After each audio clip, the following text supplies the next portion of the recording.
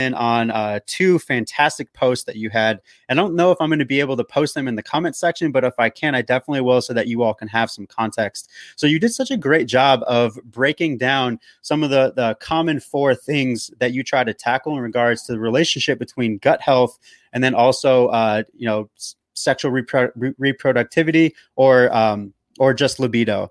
And so, excuse me.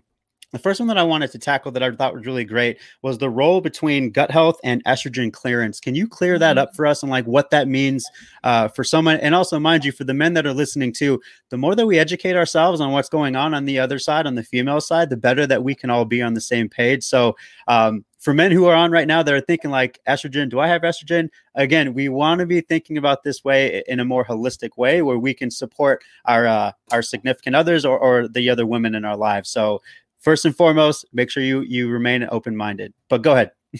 Well, then, actually, you do have estrogen, and so this is going to help you too. Yeah.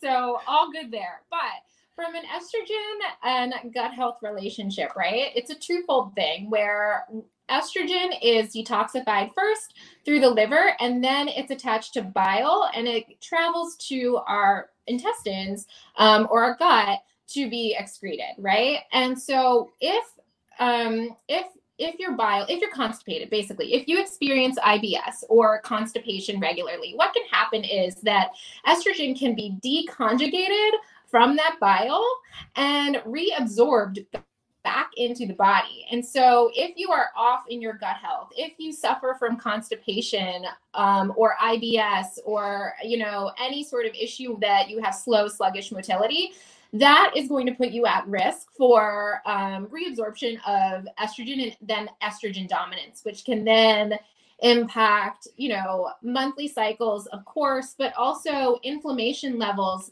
sex drive for sure. It plays a role in your metabolism and insulin regulation as well as thyroid function. So motility is definitely important here. And one of the best ways in which you can maintain healthy motility is through eating, fiberful vegetables and fruits, making sure you're drinking enough water, sleeping, and physical activity. Like across the board, that's going to help with motility and estrogen clearance.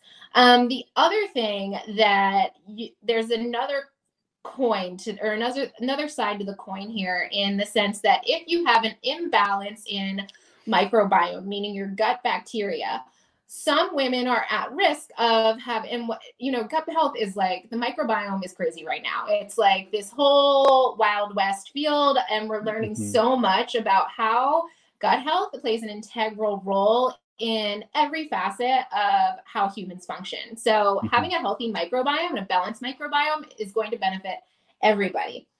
But when it comes to hormonal balance and gut microbiome diversity, what we're seeing is that in some women or some populations that suffer from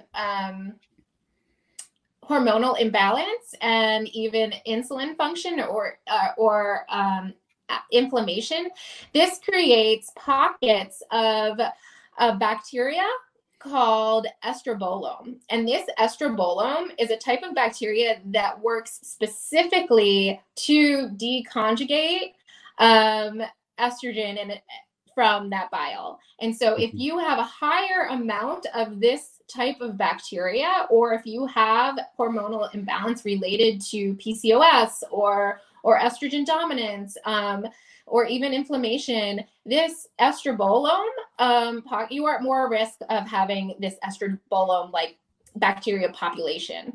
And so again, feeding a healthy gut, making sure you're eating probiotic foods and prebiotic foods with healthy fiber is going to make a very happy gut for yourself, and then also help you manage and regulate estrogen balance throughout the rest of your body, and help you excrete any extra estrogen along the way.